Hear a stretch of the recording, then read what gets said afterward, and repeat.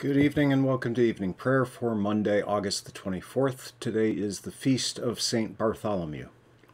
In the name of the Father, and of the Son, and of the Holy Spirit. Amen. Let my prayer rise before you as incense, the lifting up of my hands as the evening sacrifice. Joyous light of glory of the immortal Father, heavenly, holy, blessed Jesus Christ, we have come to the setting of the sun, and we look to the evening light.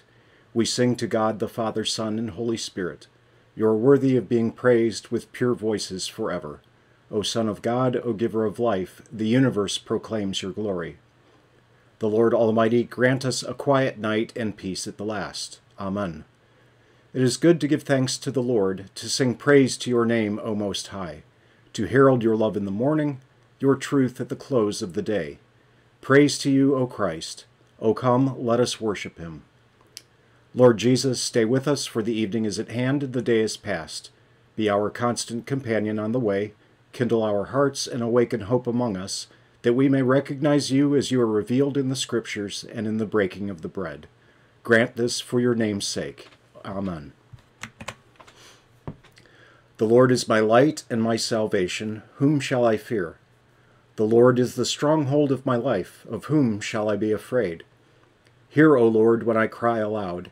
Be gracious to me and answer me. You have said, seek my face. My heart says to you, your face, Lord, do I seek. Hide not your face from me. Turn not your servant away in anger. O you who have been my help, cast me not off. Forsake me not, O God of my salvation. For my father and my mother have forsaken me, but the Lord will take me in. Teach me your way, O Lord, and lead me on a level path because of my enemies. Our New Testament reading tonight is from 2 Corinthians chapters 1 and 2. But I call God to witness against me. It was to spare you that I refrained from coming again to Corinth. Not that we lord it over your faith, but we work with you for your joy, for you stand firm in your faith. For I made up my mind not to make another painful visit to you, for if I cause you pain, who is there to make me glad but the one whom I have pained? And I wrote as I did, so that when I came I might not suffer pain from those who should have made me rejoice. For I felt sure of all of you, that my joy would be the joy of you all. For I wrote to you out of much affliction and anguish of heart, and with many tears, not to cause you pain, but to let you know the abundant love that I have for you. Now if anyone has caused pain, he has not caused it to me, but in some measure, not to put it too severely, to all of you. For such a one, this punishment by the majority is enough, so you should rather turn to forgive and comfort him, or he may be overwhelmed by excessive sorrow. So I beg you to reaffirm your love for him. For this is why I wrote, that I might test you and know whether you are obedient in everything. Anyone whom you forgive, I also forgive. Indeed, what I have forgiven, if I have forgiven anything, has been for your sake in the presence of Christ, so that we would not be outwitted by Satan, for we are not ignorant of his designs. When I came to Troas to preach the gospel of Christ, even though a door was opened for me in the Lord, my spirit was not at rest, because I did not find my brother Titus there. So I took leave of them and went on to Macedonia. But thanks be to God, who in Christ always leads us in triumphal procession, and through us spreads the fragrance of the knowledge of him everywhere. For we are the aroma of Christ to God among those whom are being saved and among those who are perishing. To one a fragrance from death to death, to the other a fragrance from life to life. Who is sufficient for these things? For we are not like so many peddlers of God's word, but as men of sincerity, as commissioned by God in the sight of God, we speak in Christ. Our Book of Concord reading tonight is from the Apology of the Augsburg Confession, Article 4. This is part 5 of 6 on Article 5 on Justification. This is the conclusion of the section called Faith in Christ Justifies, and then we will begin, we obtain forgiveness of sins through faith alone in Christ. The term alone, sola, offends some people, even though Paul says in Romans 3:28, "For we hold that one is justified by faith apart from works of the law." He says in Ephesians 2:8 and 9, "It is the gift of God, not a result of works, so that no one may boast." He says in Romans 3:24, justified by his grace as a gift. If the exclusive term alone displeases, let them remove from Paul also the exclusives freely, not of works, it is the gift, and so on. For these also are exclusives. It is, however, the notion of merit that we exclude. We do not exclude the word or sacraments, as the adversaries falsely charge against us. We have said earlier that faith is conceived from the word. We honor the ministry of the word, the preaching office and word, in the highest degree. Love and works must also follow faith.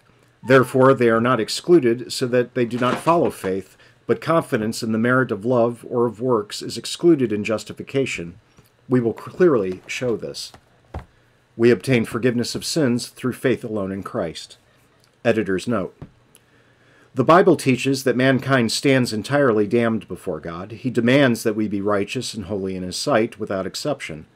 Certainly we are able to perform works that are considered worthy in the eyes of the world, Apology 4:23, but these are insufficient for God's requirements and cannot atone for our sins.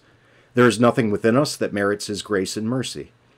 As sinners, how can we stand before a holy, righteous, and just God? We can, but only by his grace. God restores us to a right relationship with himself through Christ Jesus. By grace, God justifies us through faith in his Son. The biblical definition of grace is God's unmerited favor in Christ. His love active in the salvation brought about by Christ, Titus 2:11. Saving or justifying grace is the undeserved kindness that God gives sinful people because of what Christ has done, John 3:16, Titus 3:4 and 5. Grace stands in stark contrast to the works that human beings do. The Bible clearly teaches that since our salvation is purely by grace, all human works are entirely excluded from justification, Romans 11:6, Ephesians 2:8 and 9. This biblical definition of grace is important. If we relied on ourselves for justification before God, one of three things would happen. We could despair of our efforts to earn God's favor, we could become self-righteous hypocrites, or we could completely reject our Savior. In the Roman Church, both then and now, grace is more of a quality or power than that God infuses into man's natural goodness, allowing him to reach a point where he pleases God. The Catechism of the Catholic Church carefully states that man is involved in the process of his own justification. Through grace, God begins the process, but it is up to man to complete his justification before God. Man's good works, begun by God's grace, merit for him a right relationship with God. True, it is claimed that these merits are ultimately derived from the operation of the Holy Spirit, but in the end, man contributes to his own justification. This is a dangerous mixture of grace and works. In this system, how can we be sure of a right standing with God? How can we know if we are justified? We obtain forgiveness of sins through faith alone in Christ. We think even the adversaries acknowledge that the forgiveness of sins is necessary first in justification. We are all under sin, therefore we reason as follows. To receive the forgiveness of sins is to be justified according to Psalm 32:1. Blessed is the one whose transgression is forgiven. By faith alone in Christ, not through love, not because of love or works, we receive the forgiveness of sins, although love follows faith. Therefore, by faith alone we are justified. We understand justification as the making of a righteous person out of an unrighteous one, or that a person is regenerated. It will become easy to state the minor premise that we receive forgiveness of sin by faith, not by love, if we know how forgiveness of sin happens. With great indifference, the adversaries dispute whether forgiveness of sins and infusion of grace are the same change. Being useless men, they did not know how to answer this question. In the forgiveness of sins, the terrors of sin and of eternal death must be overcome in the heart. Paul testifies about this in 1 Corinthians 15:56 and 57. The sting of death is sin, and the power of sin is the law. But thanks be to God who gives us the victory through our Lord Jesus Christ. In other words, sin terrifies consciences. This happens through the law, which shows God's wrath against sin. But we gain the victory through Christ. How? Through faith, when we comfort ourselves by confidence in the mercy promised for Christ's sake. Therefore, we prove the minor premise. God's wrath cannot be appeased if we set our own works against it, for Christ has been set forth as an atoning sacrifice, so that for his sake the Father may be reconciled to us. But Christ is not received as a mediator except by faith. Therefore, by faith alone, we receive forgiveness of sins when we comfort our hearts with confidence in the mercy promised for Christ's sake. Likewise, Paul says in Romans 5:2, "Through him we have also obtained access," and adds, "by faith." Therefore, we are reconciled to the Father and receive forgiveness of sins when we are comforted with confidence in the mercy promised for Christ's sake. The adversaries regard Christ as mediator and atoning sacrifice for this reason. He has merited the habit of love. They do not encourage us to use him now as mediator. They act as though Christ were certainly in the grave. They imagine that we have access to God through our own works. They think they merit this habit through these, and afterward, by this love, come to God. Is this not to bury Christ altogether and to take away the entire teaching of faith? Paul, on the contrary, teaches that we have access to God, that is, reconciliation through Christ. To show how this happens, he adds that we have access by faith. By faith, for Christ's sake, we receive forgiveness of sins. We cannot set up our own love and our own works against God's wrath. Second, it is certain that sins are forgiven for the sake of Christ as our atoning sacrifice, whom God put forward as a propitiation, Romans 3:25. Furthermore, Paul adds, by faith. Therefore, this atonement benefits us in this way. We receive the mercy promised in him by faith and set it against God's wrath and judgment. To the same effect, it is written in Hebrews 4:14 and 16, "Since then we have a great high priest, let us then with confidence draw near." The apostle tells us to come to God not with confidence in our own merits, but with confidence in Christ as the high priest. The apostle requires faith. Third, Peter says in Acts 10:43, "To him all the prophets bear witness that everyone who believes in him receives forgiveness of sins through his name." How could this be said more clearly? Peter says we receive forgiveness of sins through Christ's name, that is, for his sake. It is not for the sake of our merits, not for the sake of our contrition, attrition, love, worship, or works. He adds, when we believe in him. Peter requires faith. For we cannot receive Christ's name except by faith. Besides, he refers to the agreement of all the prophets. This is truly to cite the authority of the church. We will speak again later on this topic when describing repentance. Fourth, forgiveness of sins is something promised for Christ's sake. It cannot be received except through faith alone. For a promise cannot be received except by faith alone. Romans 4:16 says, "That is why it depends on faith, in order that the promise may rest on grace and be guaranteed." It is as though he says, if the matter were to depend on our merits, the promise would be uncertain and useless, for we never could determine when we would have enough merit. Experienced consciences can easily understand this, so Paul says in Galatians 3:22, "But the Scripture imprisoned everything under sin, so that the promise by faith in Jesus Christ might be given to those who believe." He takes merit away from us because he says that all are guilty and included under sin. Then he adds that the promise, namely forgiveness of sins and justification, is given, and he shows how the promise can be received, by faith. This reasoning, derived from the nature of a promise, is the chief reasoning in Paul and is often repeated. Nor can anything be devised or imagined by which Paul's argument can be overthrown. Therefore, let not good minds allow themselves to be forced from the conviction that we receive forgiveness of sins for Christ's sake, through faith alone. In this they have sure and firm consolation against the terrors of sin, against eternal death, and against all the gates of hell.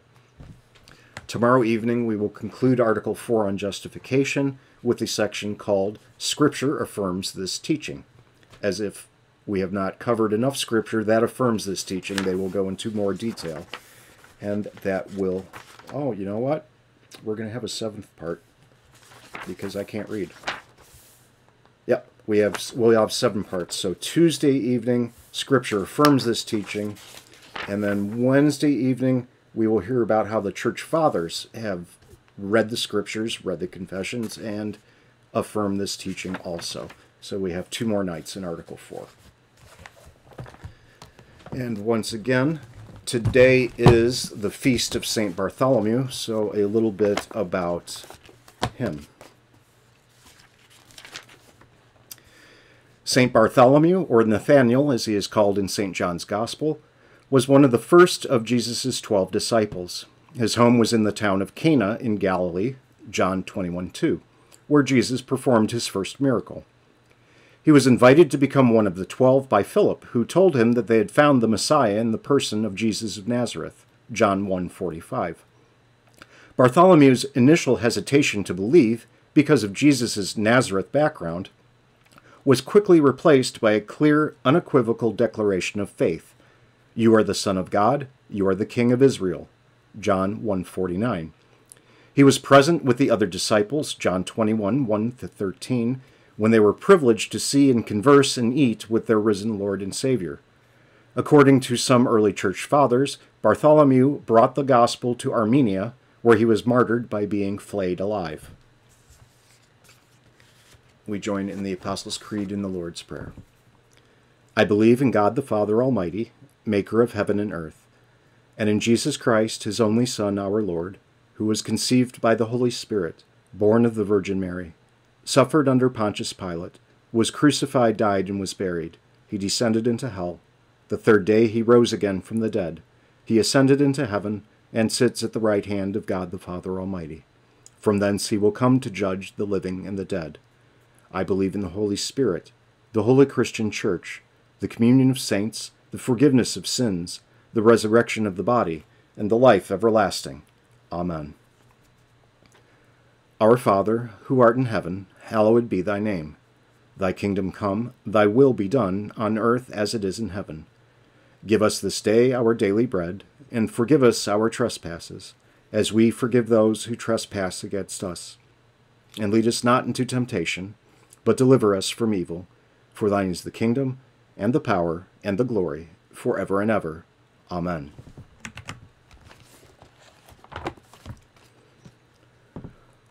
O Lord, merciful and holy bridegroom, we grieve the fall of your church. It is our fault that the beauty of your bride is no longer recognized. Therefore we pray you, give and increase in us faith, love, and hope in you. Root out of us all sins and vice, all strife, all disbelief, all error and heresy. Rebuke the erring, convert the unbelievers. Bring the rebellious again to the unity of the Christian Church, and show them the light of your truth. Protect our shepherd from all danger of body and soul. Bless all pastors and those who administer in the church and the building of your congregation. Grant them success in all things. Equip your whole church with the power and proof of the holy faith. Stand by your witness among the nations and further the course of your gospel in all the world. Fill all government with the fear of you, and let their ruling serve to foster and preserve peace. Have mercy on our people and our country. Let the youth be brought up in discipline and in a right knowledge of you, so that they may recognize your law and the way of your salvation. Give constancy and loyalty to all pious teachers. Comfort all the troubled and sorrowful. Impart health of body and soul to the sick. Grant to all pregnant women, according to your mercy, a happy result in their childbearing. To the needy give bodily and spiritually, according to your good pleasure. Let those who travel be commended to the protection of your holy angels, and be a strong help to all who need you, for the sake of your holy wounds, O Jesus. Amen. Almighty God, your Son, Jesus Christ, chose Bartholomew to be an apostle to preach the blessed gospel. Grant that your church may love what he believed and preach what he taught. Through Jesus Christ our Lord, who lives and reigns with you in the Holy Spirit, one God, now and forever. Amen. I thank you, my heavenly Father, through Jesus Christ, your dear Son, that you have graciously kept me this day. And I pray that you would forgive me all my sins where I have done wrong, and graciously keep me this night. For into your hands I commend myself, my body and soul, and all things. Let your holy angel be with me, that the evil foe may have no power over me. Amen. Let us bless the Lord. Thanks be to God. Good night.